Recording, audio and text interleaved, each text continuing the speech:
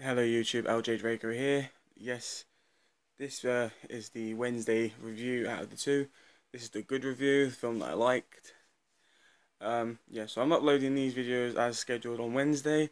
For some reason my YouTube's been having a bit of a problem that I've been seeing recently where I've been uploading my videos on the days that I've promised you guys, but yet for some reason YouTube's taking a long time to upload them, even though they're not big videos. It might be because I'm uploading them through my phone. I don't know what the case is here. So if you guys don't see this on Wednesday, I'm sorry. I did try and schedule it for Wednesday. I did upload it on Wednesday, but it's probably going to get uploaded like, I don't know, about 3, 4 in the morning, as it usually does. But anyway, guys, let's just get into this. This is going to be like I said, the good review. And this review is going to be based on James Cameron's Avatar.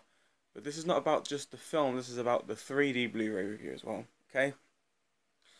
So, let's get started off with the characters. I'm not going to talk too much about them individually. I'm just going to talk about them, their character progressions, and stuff like that.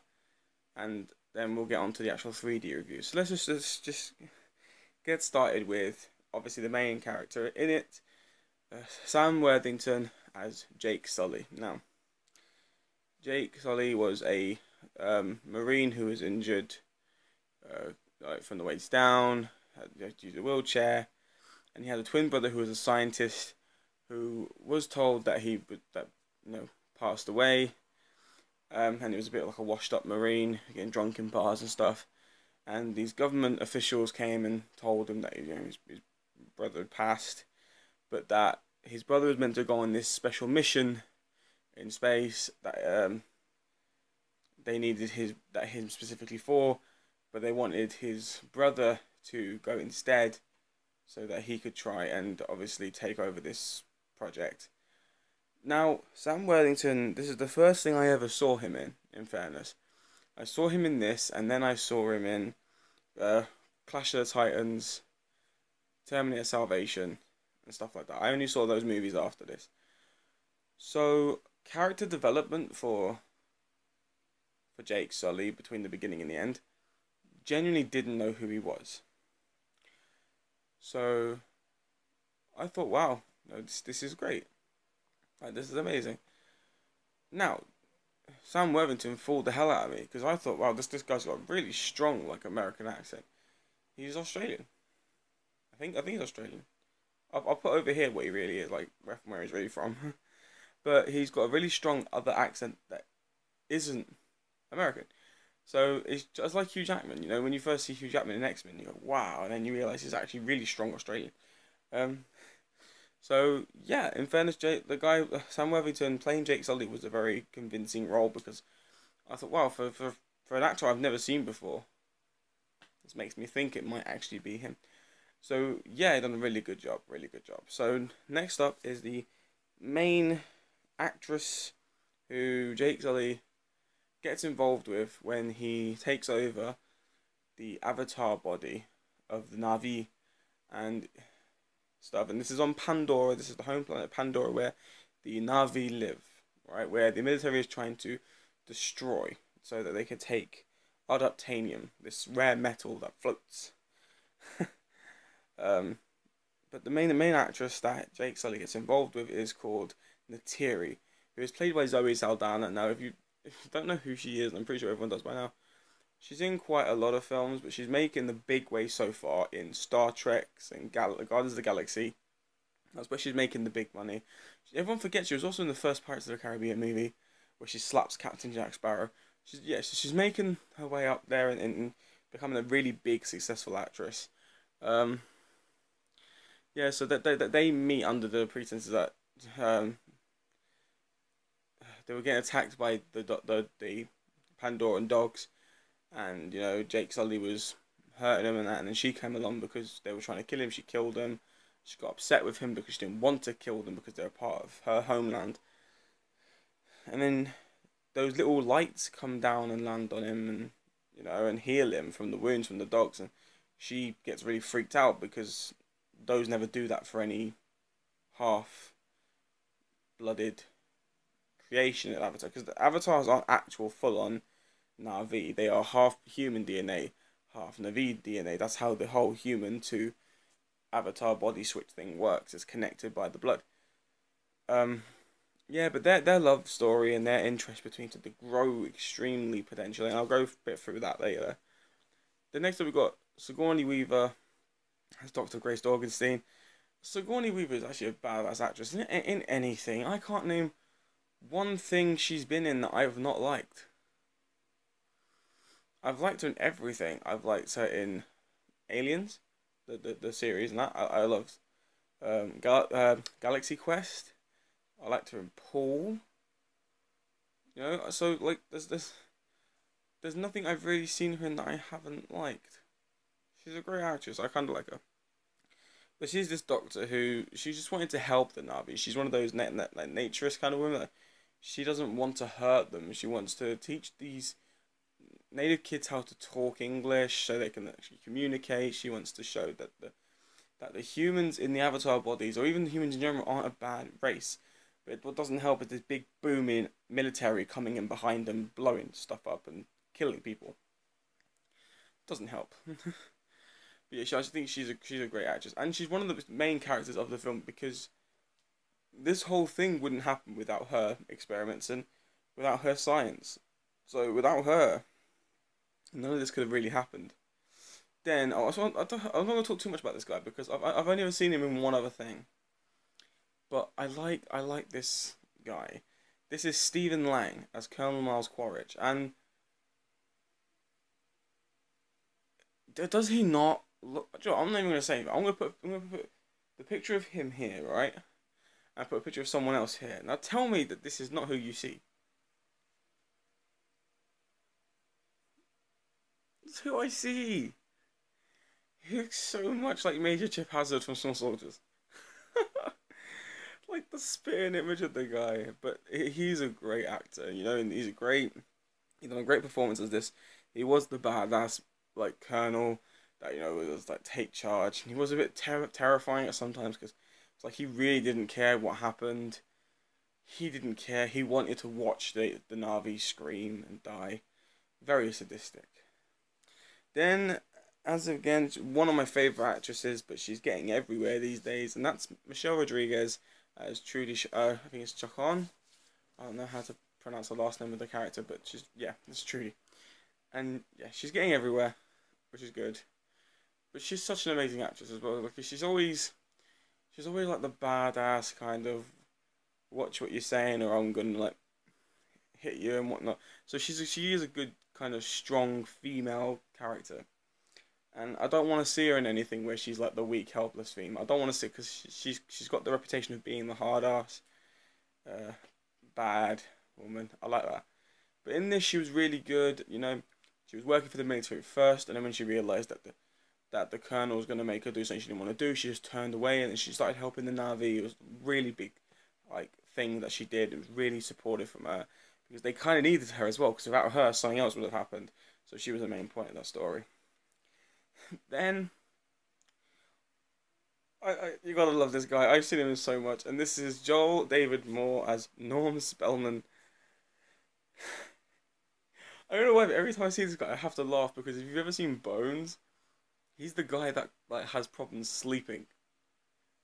Like he's just always like drugged up on medication. Just always like looks like he doesn't know where he is. Even in this, he doesn't. He looks like he doesn't know where he is. So even when he's acting, he just always goes like. He just looks so genuinely confused. Um, yeah, so you gotta love him. He's the one that like worked with uh, Jake's brother and stuff, and got to use to his brother's knowledge. So it was weird working with Jake after that. So yeah, so that's the main characters. That's the only ones worth talking about, really. Let's get a bit of the story. Like I said, the story is good. The story was great. You know, you had the tree that was believed to hold, like, well, their version of Mother Nature in it. Like she could see everything. She was in everything, making everything live. Let's just talk about the colors and the schemes of it.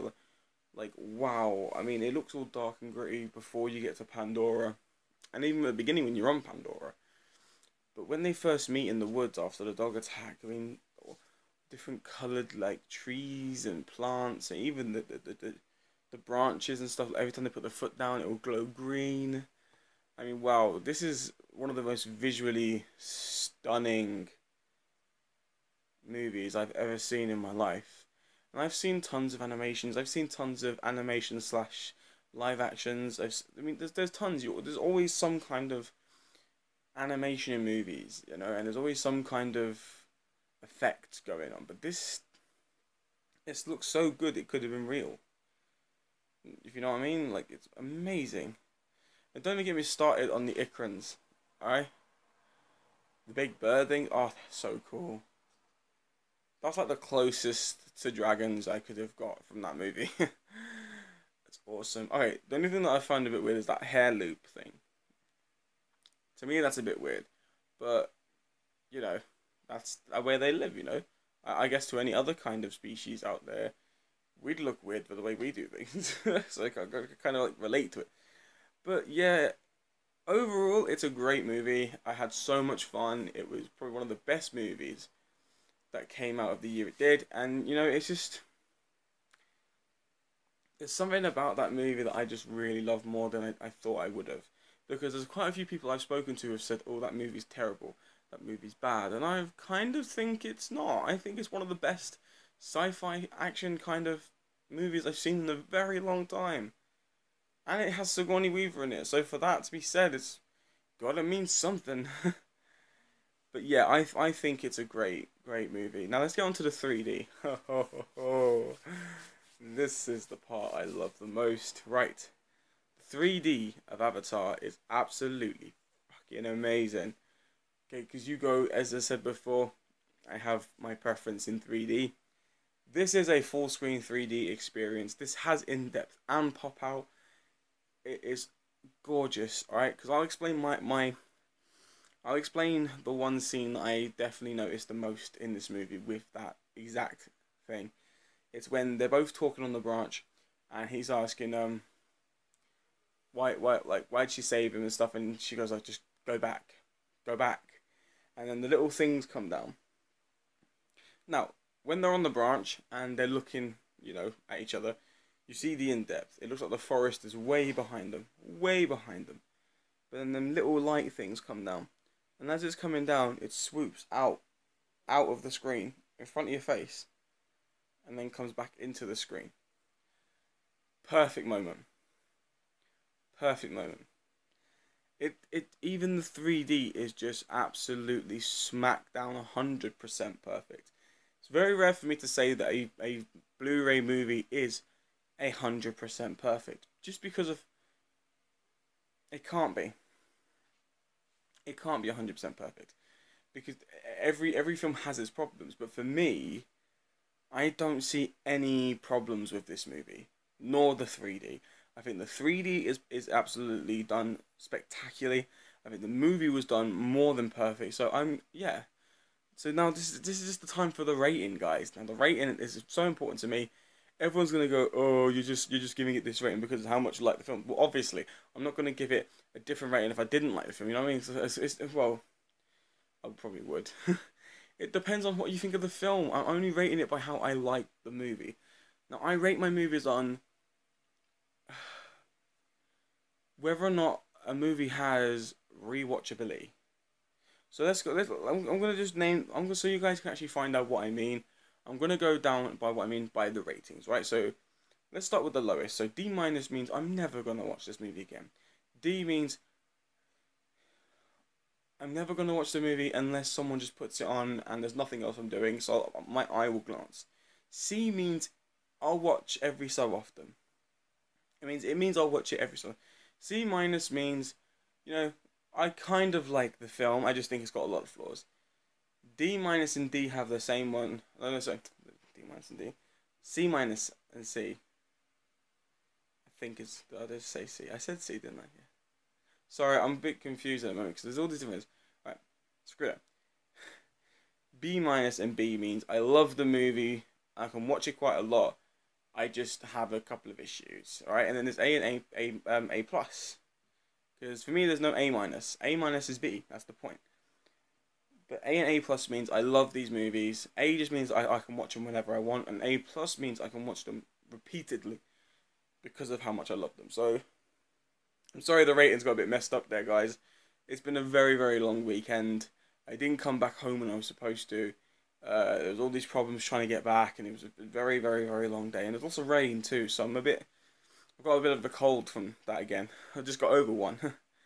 But back to this movie. This 3D movie will get an A plus, just because of how amazing it is. And for all you 3D viewers out there who have seen Avatar on 3D Blu-ray, you guys know what I'm talking about. It is just 100% perfect. There is no flaws in the 3D. There's no flaws in that movie. It is perfectly well done. Anyway, guys, that is the end of my 3D Blu-ray review of Avatar. This is just, I said, this is the first video out of the series for the reviews.